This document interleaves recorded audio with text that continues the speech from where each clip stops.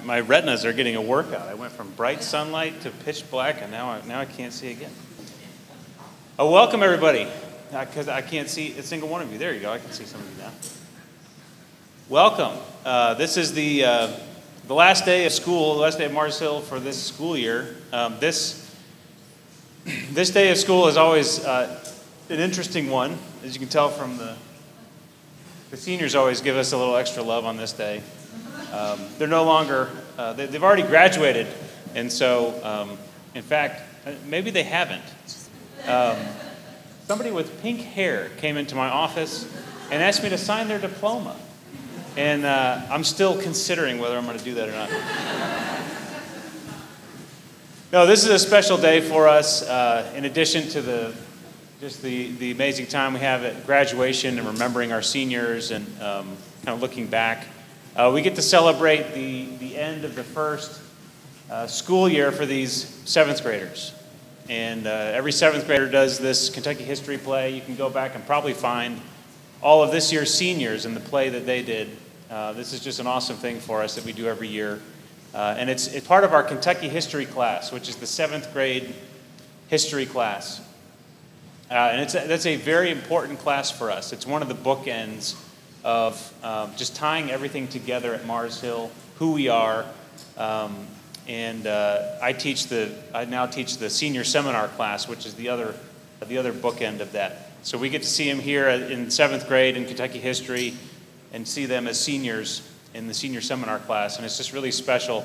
Every year this day, I'm remembering where all the seniors came from. And then I'm looking forward to where these 7th graders are going to be in 5 years. 5 years, 6 years? I think it's 5 years now. So welcome, parents, grandparents, friends, family friends. I'm going to turn it over to Billy Henderson, who is our headmaster emeritus. He's still here teaching Kentucky history, and we're glad that he's going to stay on with us as long as he will. So let's give him a hand and get ready for the Kentucky history pledge.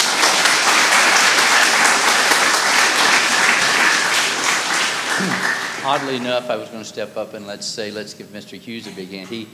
This is his first year, and it's a new day for Mars Hill.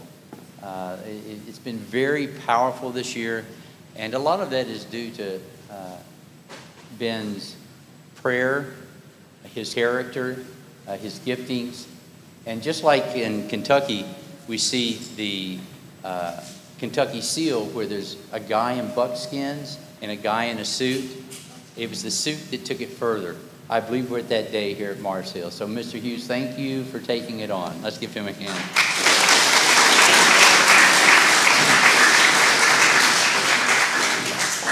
So Kentucky has always contributed to the literary world. We've had some pretty great writers. One of the early, he may have been the first poet laureate that there ever was a guy named Jesse Penn Warren. How many of you all have ever read something by Jesse Penn Warren? Could you raise your hand? Which really doesn't matter because I can't see at all. Then Thomas Merton, you may have heard of him. He is known internationally for his writings, maybe less in Kentucky than he is around the world. We also have a couple of guys, James Lane Allen, you've driven on a street named after him, and a guy named John Fox. John Fox wrote the first novel that ever sold 1 million, or the first English novel that ever sold 1 million copies. So kudos to John Fox.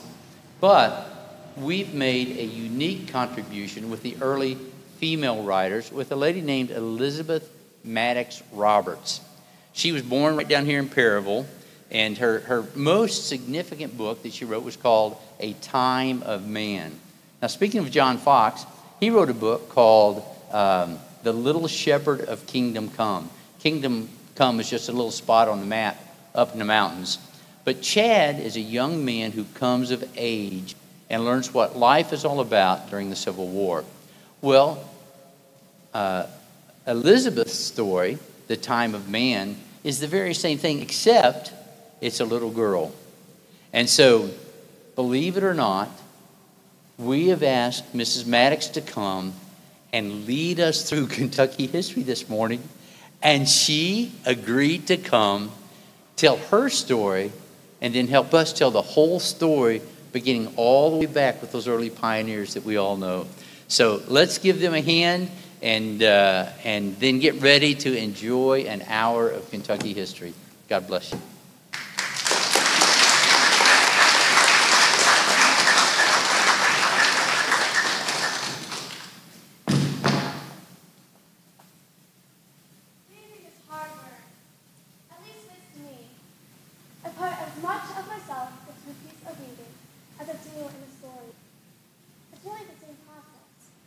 Creating a story with the colors and patterns. Hello, fellow Kentuckians. My name is Elizabeth Maddox Roberts. I am an American author who was born on October 30th, 1881 in Perryville, Kentucky. Soon, we moved to Springfield, where I spent the majority of my life. Ever since I was a young lass, I have been devoted to my writing, often working at my desk in 24-hour shifts. Many hardships sprung up as I struggled to fulfill my dream of becoming an author. However, I was determined to gain the knowledge I sought. When times were hardest, I would stroll in the peaceful green of our Commonwealth. Life was rough and tumble with 8 siblings, but I enjoyed company. I remember their bored faces when we went to school in Covington, their heads lolling to the side or resting on the textbook. I went on to teach at Washington County School, but had to stop from a racking cough. A few years later, I tried to attend the University of Kentucky, but again, my illness pulled me away from my study. I never gave up. At age 36, I was accepted into the University of Chicago. 4 years later, I graduated with honors and received my bachelor's degree in literature. My first book, The Time of Man, was a success, being translated into 6 languages: Swedish, Norwegian, Dutch, German, French, and Spanish. I went on to write 7 novels, 3 volumes of poetry, and 2 collections of short stories. I never got married, preferring my books to romance.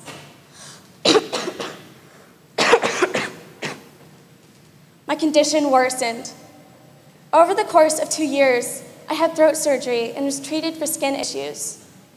Sadly, during the frigid Kentucky winters, I had to go to Florida to avoid making my condition worse. In 1936, I was diagnosed with Hodgkin's disease. As the sunny Orlando days passed, I would long to reunite with my land. My heart will always lie in Kentucky, no matter where I might be. On March 13th, 1931, I was sitting on the porch to my beach house, sunbathing. I had been to church that morning and was mulling over the pastor's sermon. My thoughts drifted and the world seemed to be slipping away as a poem I had written quivered in my mind. My heart is beating up and down, is walking like some heavy feet. My heart is going every day, and I hear it jump and beat. A night before I go to sleep, I feel it jump in my head. I hear it beat in my neck and in the pillow on my bed. And then I make up little words to go along and say with it. The men are sailing home from Troy, and all the lamps are shining. The men are sailing home from Troy, and all the lamps are shining. Well, enough about me. Let's talk about Kentucky.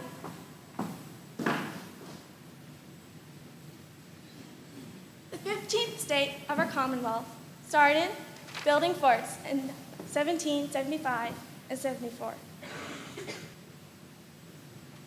What was life like then? What were these folks thinking about? Well, there's no known pioneer like Daniel Boone. Born in Pennsylvania and come to us by way of North Carolina, he led the establishment of one of the most early forts and served to protect that early band of pioneers that opened this land. I think I hear him now.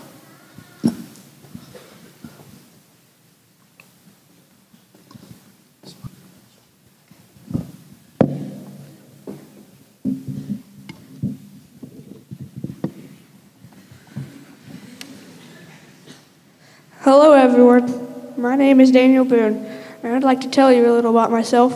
I was born November 2nd, 1734, to Squire and Sarah Boone in Pennsylvania.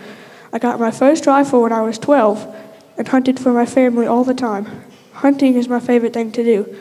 When I first set foot on Kentucky soil with John Finley and James Stewart, I saw my first buffalo. That first buffalo was a good sign that Kentucky was full of animals. Later that year, I returned home to Pennsylvania. Colonel Richard Henderson, a friend of mine, asked me to carve out a road for the new College of Kentucky. That road would later be called Wilderness Road. It took about 3 months to finish Wilderness Road. Afterwards, I decided to build Fort Boonesborough. And in 1775, I bought my wife, Rebecca Boone, and I had 10 kids down there. We had many good times living in the fort, but there were some dangerous ones as well. Once, when I was out getting salt from the nearby Licking River, I was captured by Shawnee Chief Blackfish, and he forced me to run the dreaded Indian Gauntlet. Afterwards, he made me his adopted son, and for 4 months I pretended like an Indian. But when I heard about an Indian attack on Fort Boonesborough, I made my escape. I stole a horse and ran it till it died. Then I ran 160 miles on foot to Fort Boonesborough. I made it just in time to warn my family and friends. Then the battle had begun. We fought for days, and in the end, we won the battle. But with all the losses we took, I don't think it was a win. As I always say, in war, there are no winners, just survivors. Even though I had financial troubles my whole life, I lived a very happy life in the wilds of Kentucky. You know, there was another early Kentuckian who was just as strong as me. His name is Simon Kenton. As a matter of fact, he once saved my life. He's supposed to meet me by that tree over there, but I haven't seen him. Oh. Hey, Simon, what's the news? Well, I haven't seen the Shawnee in weeks. It's either they're gone or they're preparing. But you know, we always need to be ready. Well, since you've explained some about your life, I'll explain some about mine. I was born on April 3rd, 1755. But my adventures didn't really begin until I was around 16. We came into Kentucky from opposite directions. You came down the Cumberland Gap looking for adventure, while I came down the river, and I was running from the law. When I was around 16, I fell in love with a girl named Ellen Cummins. But the fool I was back then, I got so tongue-tied around her. And that's when William Leachman beat me to her. I was infuriated with William. So, on the day of his wedding to Ellen, I came for a fight. But I got whipped by William Leachman. He whipped me in front of his wedding crowd. And so when I ran into him chopping wood one day, I could not resist another fight. My anger was growing, so I attacked William, and this time it went my way. He got caught up in a bush, and I continued to throw out all my anger on him until he stopped moving. I had killed a man. I didn't know what to do. I ran from my father's farm using the name Simon Butler as cover for my crime. Eventually, I ended up in the land of Kentucky, which was a blessing and a curse. The lands were beautiful, and the hunting was amazing. But the Indians, prominently the Shawnee, were like an infestation on the land which I loved. In 1775, I moved to one of the forts that was being constructed in Kentucky. It was Fort Boone, or Boonesborough. That's where I served as a scout. On one particular attack on Boonesborough, I saved Daniel Boone here himself. He was shot and on the ground. And I was back in the fort, and I only knew one thing to do. An Indian was above him getting ready for the kill. And so, with the same force and adrenaline I had used against William Leachman, I ran out of the fort, shot the Indian above Boone, then clubbed another near him.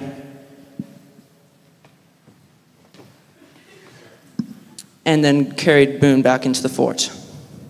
Yes, that was a good day of fighting. I fought in many wars, the Revolution, the War of 1812, and a couple others. And every once in a while, the Indians would get a hold of me. And when they did, they made me run the torturous Indian gauntlet. The gauntlet was 2 long lines of Indians facing each other, armed with tomahawks. They would make me run between them as they hit me over and over again. It was a painful experience, and I ran it 9 different times. And on one of them, I got hit in the head with a tomahawk, and I carried that hole in my head for the rest of my life. During my adventures, I did return to my father's farm, and there to greet me was William Leachman. William Leachman was alive. He forgave me for our fight. William Leachman forgave me just as Christ did in 1808. After 1812, in 1820, I moved to Ohio. And there I lived in poverty due to poor money choices. And there in that state, neighboring the land where my adventures had all taken place, in 1836, I laid down to rest and never saw the light of day again.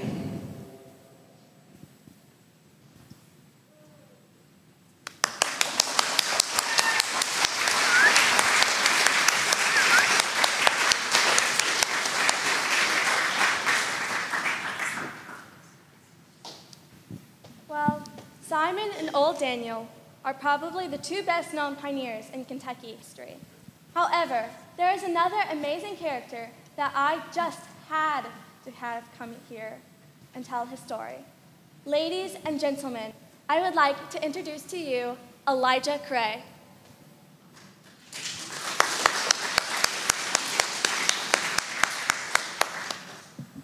Well, hello all of you.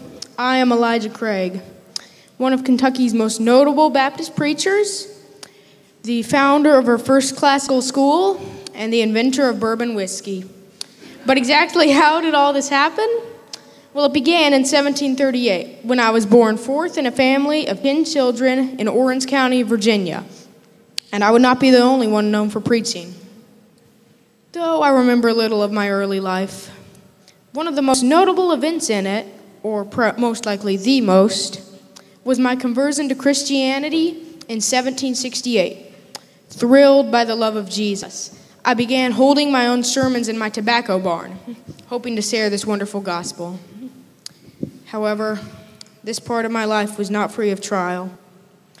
And because this was when America was still made up of colonies and the British ruled. So me and my brother Lewis were jailed several times for preaching contrary to them. However, this was only in the East. We had heard of a place west of us where we could practice this religion as much as we wanted. So, in 1771, Lewis brought a party of 600 people to Kentucky, or the land that would soon become it. However, I only left a year later with my own party. We settled in an area that we would call Lebanon, but we changed its name later to honor George Washington. This city was where the rest of my life would take place. Well, little happened in it for a few years. However, in 1787, I founded our first classical school, and there was overwhelming praise. It was wonderful. I had many effects on the earliest education of Kentucky, because I also donated land to Georgetown College. This was a Christian college that would continue for hundreds of years. But this was not my only effect on my new hometown. I was relatively poor in 1789 and had 10 children. So I did the obvious thing. I started a distillery to sell my whiskey. However, I did not have much support, and if I did not find a breakthrough discovery, the distillery could close. However, one thing didn't exactly help it. A fire destroyed half my distillery and the staves in it, as well as the whiskey, or it was charred at least. So I was furious. I had no option but to sip the staves down the Mississippi, as they were far too expensive to throw out. So, on the boat to Baton Rouge, I was worried while they were on. However, when they reached Louisiana, I received overwhelming praise because the char on the caskets, the staves, had affected the whiskey in an amazing way. However, the praise I got confused me. I had no idea how the char could have made it better. But I attempted to try it myself, and sure enough, it worked. This was the invention my distillery needed, and it continues to the present. But through all this time, I never left my Lord Jesus. From the day I heard of the gospel, I preached for 40 years until I took my final breath in 1808.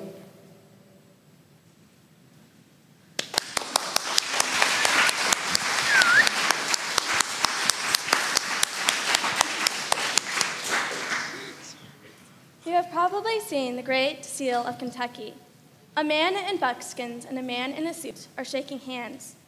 That signified the appreciation of the arriving politicians and educated class for the old pioneer and vice versa.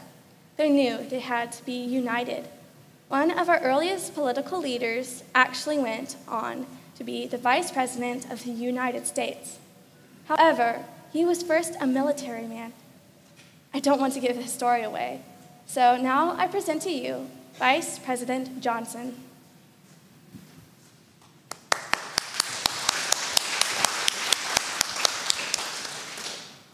Hello, my name is Richard Mentor Johnson. I served in the Kentucky State Legislature, the House of Representatives and Senate, and I was the 9th Vice President of the United States of America.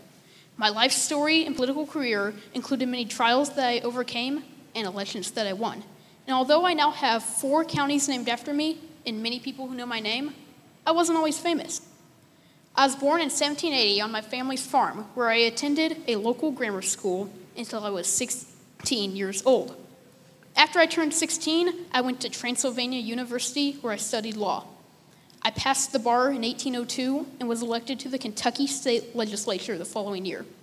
In 1807, I was elected to the House of Representatives, and I stayed there until 1812, when the War of 1812 broke out. I left my seat in the House to serve my country, and I was colonel of a regiment that fought in the Battle of Thames. As I rode into the battle, I could feel my horse galloping beneath me, and as I spotted the great Indian chief Tecumseh, I drew my pistol and shot him dead.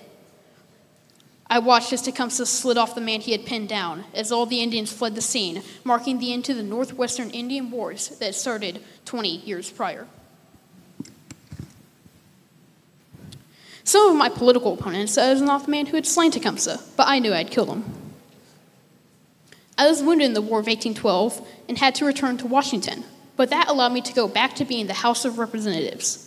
I stayed there until 1819, until I was appointed to the Senate after a man named John Crittenden left his seat.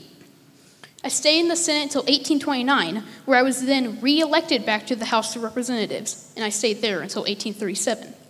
During my time in the House, I was hoping to become Vice President of the United States of America, and in 1832, I sought to achieve that goal. Sadly, Martin Van Buren was chosen over me, but I could try again in 1836 when Van Buren was running for president. There were 4 candidates for the vice presidency, one of which was me, but for the first time in American history, the Electoral College could not decide on the nominee. That meant it was up to Congress to choose who should be nominated for vice presidency, and they chose me. Van Buren and I would go on to win the election, but my position as vice president was one of obscurity. I cast 13 tie-breaking votes, but besides that, I wasn't discussed much for policy matters. This was infuriating, as I was a great candidate for vice presidency, and Van Buren treated me like a cordial friend instead of the important politician I was. There were even rumors Van Buren would have preferred former Senator William C. Rives of Virginia over me.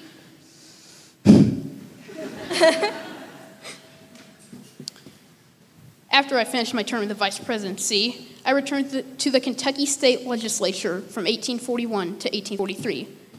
I was reelected to the state legislature in 1850, but before I could take my seat, I suffered from a stroke and died.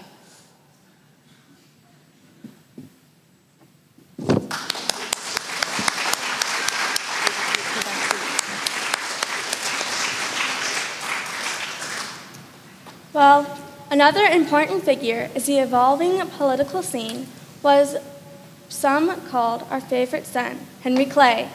If you drive down Main Street, Lexington, towards Leesdown Pike, you will see the effigy of a man perched high above the Kentucky Lexington Cemetery. This is befitting of a man who towered during his life in both our state and nation. Henry, will you join us?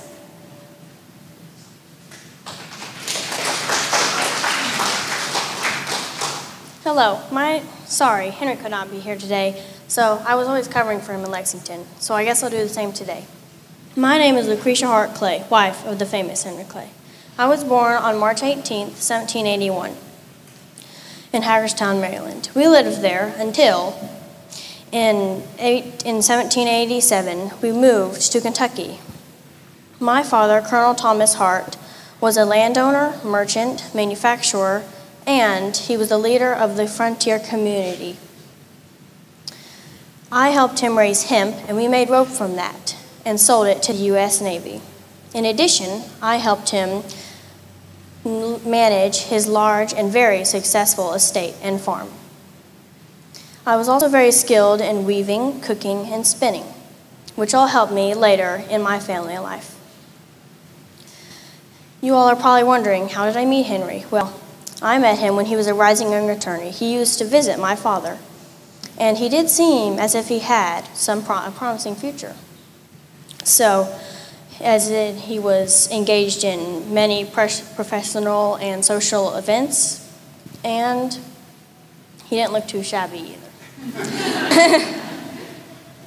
And after courting for a little while, we were married on April 11th, 1799. It was the happiest day of my life. And our wedding was rather extravagant. After Henry dragged me around the frontier, we finally settled in Ashland. I love my home there, and that is where I mostly, because Henry was away a lot in Washington, D.C., raised all 11 of my beautiful children.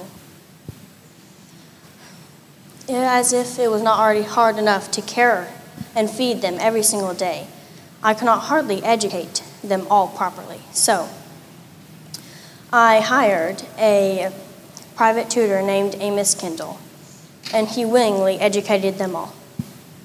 Even though me and Henry counted ourselves fortunate, in 1835, all 6 of my daughters died from yellow fever and whooping cough, and my son, Henry Jr., died at the Battle of Buena Vista during the Mexican-American War. As if I was not already struggling from devastation, my husband died from tuberculosis in 1852 at the age of 75. I was heartbroken, and I could not possibly manage Ashland because it was in such bad condition. So my dear son James, he took it over. He tore it down and rebuilt it as a memorial to his father, while I stayed in my son John's house, and that is where I breathed my last breath. By then, I had buried all of my children except 4.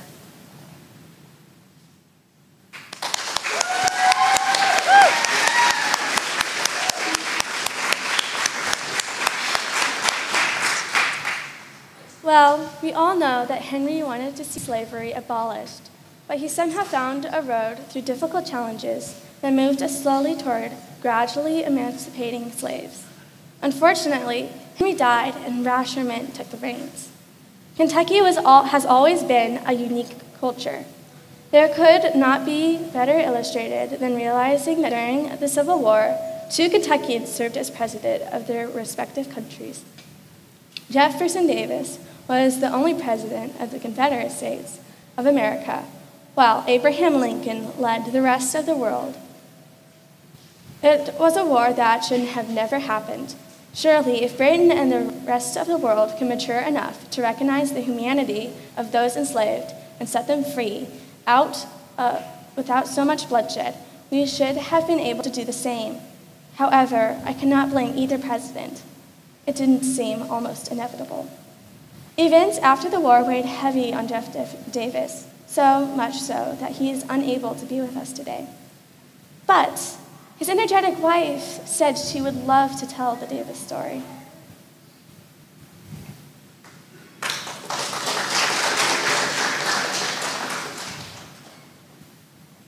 Greetings, my name is Verena Howell Davis, wife of the one and only Confederate President Jefferson Davis. I was born on May 26, 1826 in Louisiana, but my family settled in Natchez, Mississippi, my mother's hometown. Although my father later went bankrupt, I had a good education in Philadelphia at a boarding school. When I returned home, I had few chances of being married, as father had no money to pay my dowry, and I was more educated than most women of my time, which was looked down upon. Also, many people thought I was ugly because of my striking looks.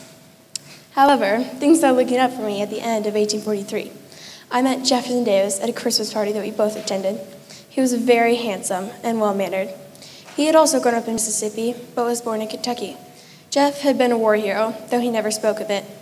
He married Sarah Knox Taylor in June of 1835, but she died just 3 months after they married, and Jeff was devastated. He retreated to the wilderness, where he created a plantation. He lived in seclusion for almost 7 years and spent most of his time studying constitutional law and world literature. Eventually, he worked through his grief enough to realize he didn't want to stay unmarried for the rest of his days, so he married me in 1845. After our marriage, Jeff became a congressman, then a senator, and also the Secretary of War. He was extremely devoted to the land he loved. Between 1852 and 1864, we had 6 children: Samuel Emery, Margaret Howe, Jefferson Jr., Joseph Evan, William Howe, and Verena Ann. Samuel died of the measles before he was 2, and then Joseph fell off a balcony when he was 5. William died of diphtheria when he was 10, and then Jeff Jr. died of yellow fever when he was 21. Many mothers lost children in those days, and almost 1 in 3 didn't make it to adulthood. Common as it was, however, it didn't make it any easier on me. In 1861, Jeff was elected president of the Confederacy. I knew the South had no resources to win the war, as did Jeff, but I stood by him. He was frequently accused of treason for what he believed.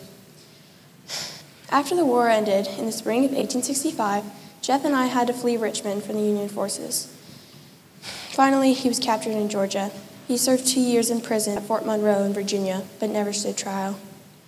Jeff tried various businesses after he was released, but all of them fell through. On December 6, 1889, he died of pneumonia. I had always preferred urban to rural life, so I moved to New York City with Verena Ann. During the war, there were always a lot of military men coming to our house, and they were usually handsome enough. But there was one that all the ladies always swooned over, John Hunt Morgan. We have here the lady that caught him, before the Yankees did, of course.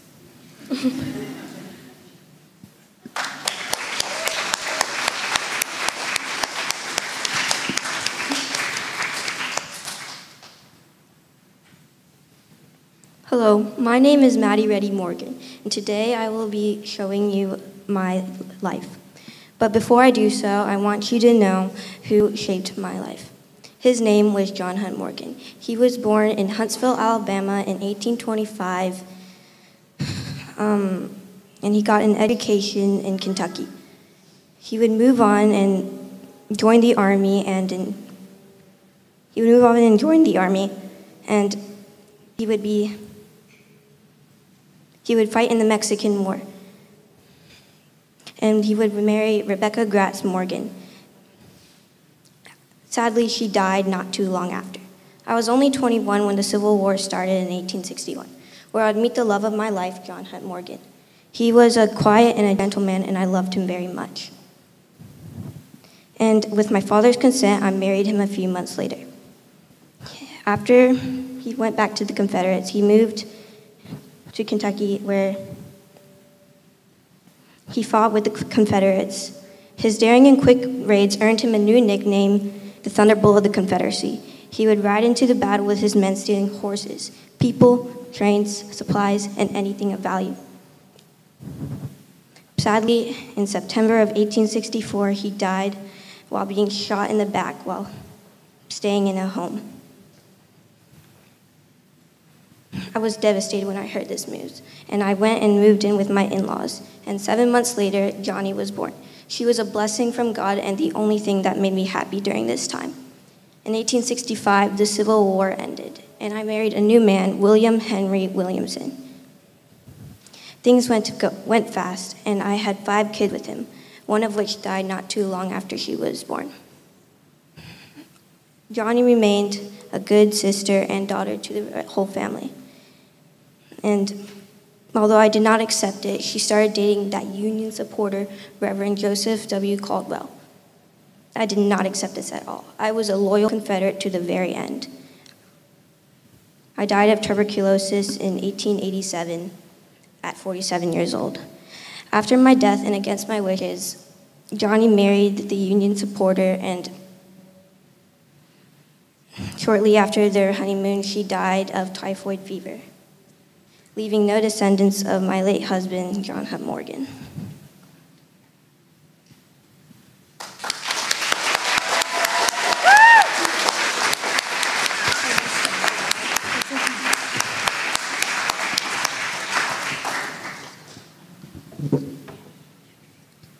Well, now there is a Kentucky-born president of the Union who led us through these dark times. He and his Lexington-born wife are here today. Let us join them in their living room.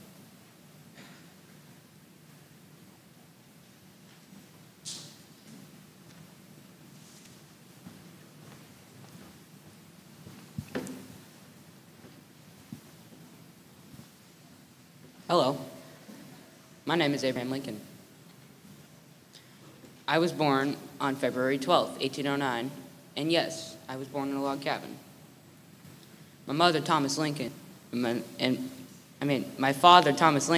and my mother, Nancy Hanks, both came over from Virginia. In 1811, my family moved to Nog Creek Farm.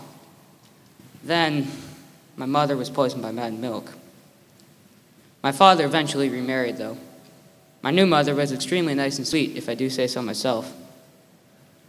We became very good friends. When I was 16, I moved to a town in Illinois called New Salem. I entered the law business and started getting interested in politics. Then, I moved to Springfield, Illinois, where I started to take part in national cases.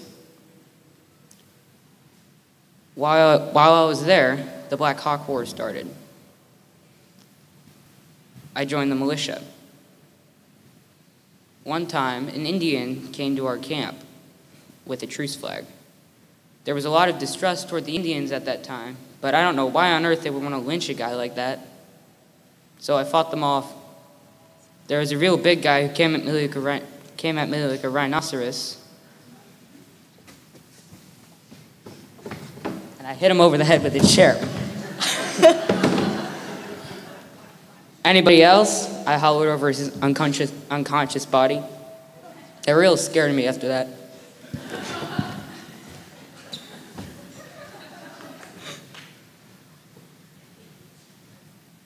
In Springfield, Illinois, at a party,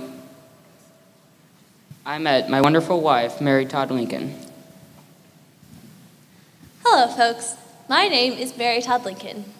I was born on December 13th, 1880. Through my birth in practically a mansion, I was connected to many political leaders. The Todd family was an important name in Springfield. Through my childhood, I went to many expensive schools, learned French, poetry, and Shakespeare, and how to have proper etiquette in my rich lifestyle. Before I married Abraham, I was the belle of the town. going to almost every party and being liked by almost every man in town. I met Abraham at yet another dance, and we were complete opposites in every way imaginable, in our height, gracefulness, and our use of words. Throughout our differences, we grew to love each other and were married. And were married soon after. My life directly after my marriage was a stark contrast to my life before, with only 2 small rooms in the boarding house with which we stayed at. Robert Lincoln's birth was a blessing, even as money became tighter, and my father's visit to his namesake's birth. And my father's visit to his namesake's birth was a blessing, as he gave us $195, enough to enable us to buy our very first house. I was especially pleased that we could have a parlor with which I could entertain in, something that I couldn't do in a boarding house.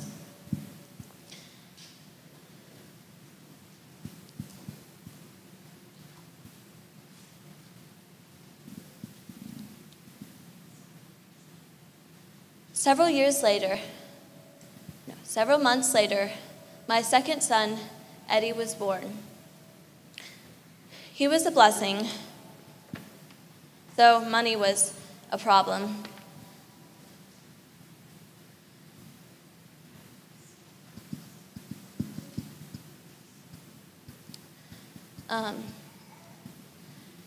Abraham eventually, through some political challenges, was able to have a seat in the Senate, which meant that we had to move to Washington.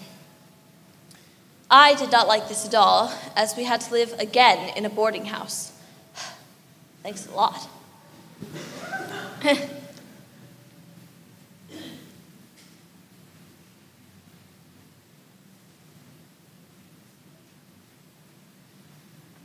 Because of my dislike for the boarding house, I moved back to Kentucky, where I was warmly welcomed by my Todd relations. And because of letters between me and Abraham, I went back to Washington, where his political journey was flourishing. Personal loss overshadowed Abraham's flourishing career as my father collapsed several months later. The worst was when Eddie, our second child, died at age 4. This devastated me, but I would have to move on.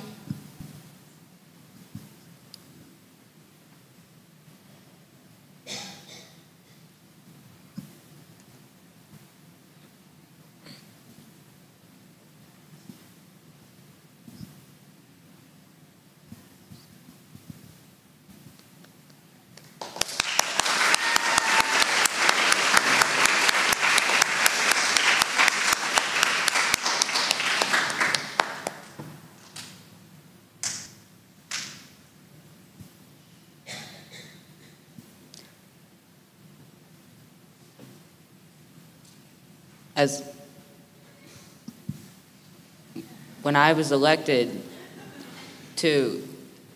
into the White House, I was elated. But as soon as I was elected, all the southern states seceded. They formed the Confederate States of America. As the war dragged on,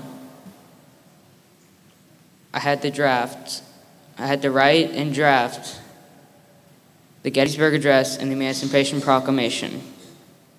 The Emancipation Proclamation freed all the slaves on January 1st, 1865. When it was published, the Confederates tried a series of major attacks.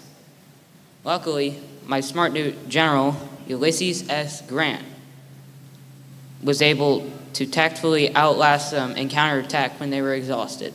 I was elated when the war ended, but I wasn't able to relax. I decided me and my wife decided to go to Ford's Theater. We had just sat down when I heard a noise, and I saw my bodyguard fall with a stab wound. I heard a sharp crack, and everything went dark. Abraham was dead. Dead. I couldn't believe it. I only had 2 sons, and Abraham was dead. Willie had died while I was in the me and Abraham were living in the White House. I was devastated when Abraham died. He was what you would call my life's work. I clung on to him. I clung on to his life for my life. And when he died, I wasn't sure I could keep going. But I guess I could. I guess I would have to. After Abraham died, I experienced more misery and pain than a person should have to deal with. Me and Tad, because of our money shortages, traveled to Europe, but we had to travel back to America because of Tad's health declining. A few months later, Tad died. He was my lifeline after Abraham died.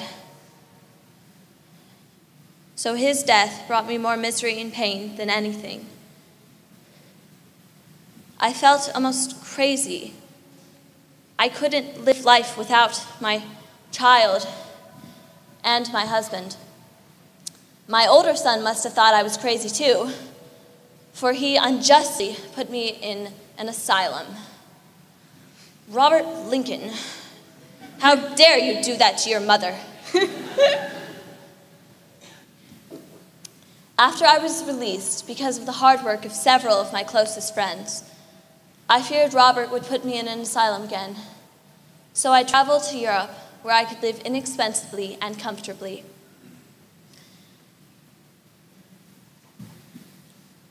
Though I had to travel back to America because of a fall and other health concerns. A few weeks later, because I was staying in my sister Elizabeth's house, I went into a coma the day before I died. That day after, I died. My funeral, I probably would have been pleased with it. Almost 300 people came, and I was buried next to my husband. My life after that almost seemed as if Abraham grew more famous than I was, and I grew less. But I would have to deal with that. I was dead. There was nothing I could do about it.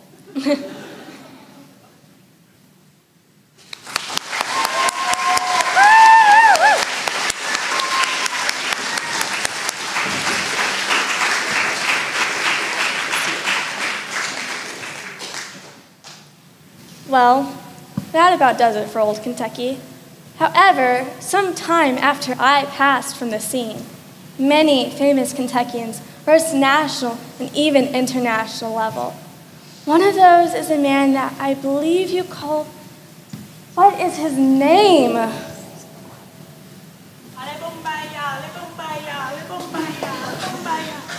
I am the greatest.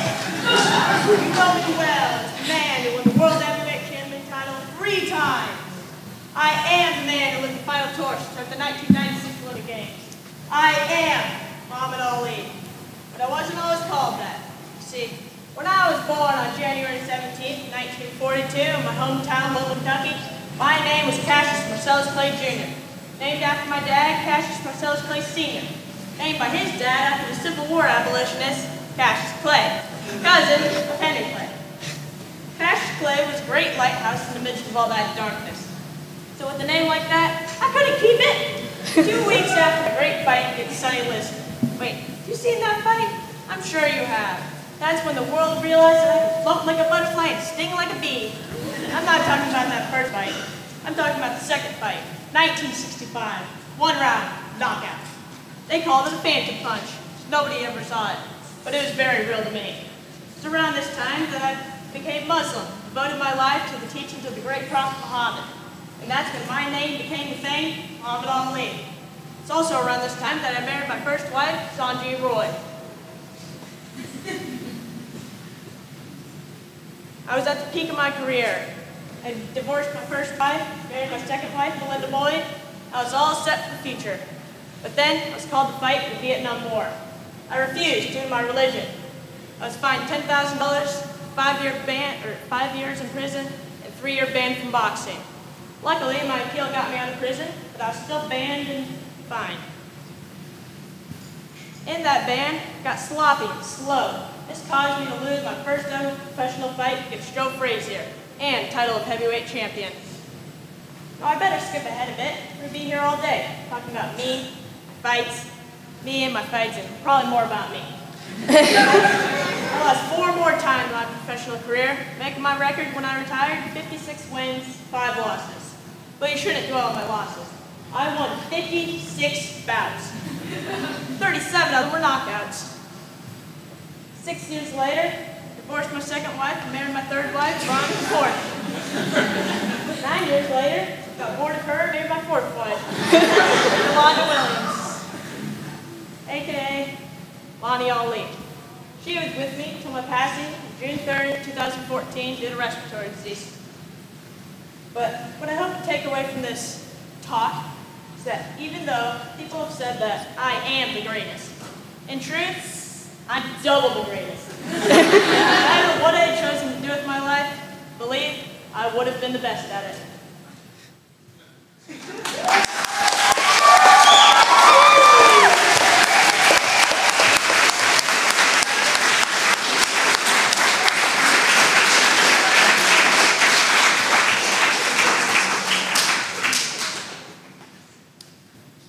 Well, I'm sure the first Cassius would be elated to hear about his namesake and the opportunity that was provided. Now, I must close our chapter of Kentucky history. We carried the nation west and sent her further west. But our finest days are yet to come. We all from history have loved and cared for her. Now we leave you and her in your care.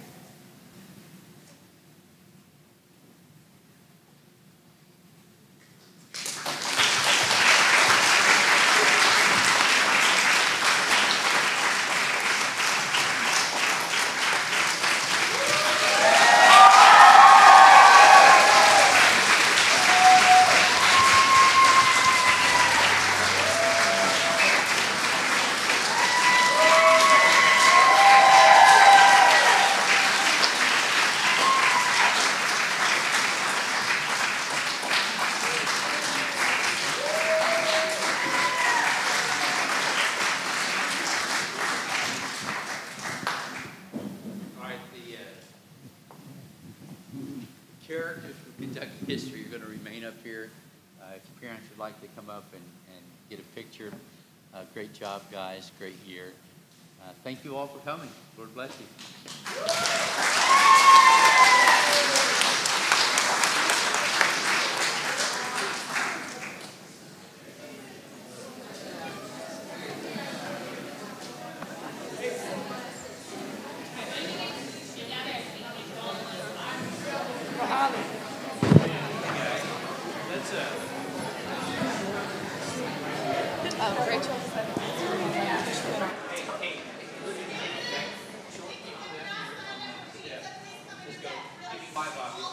Charlie, Eli.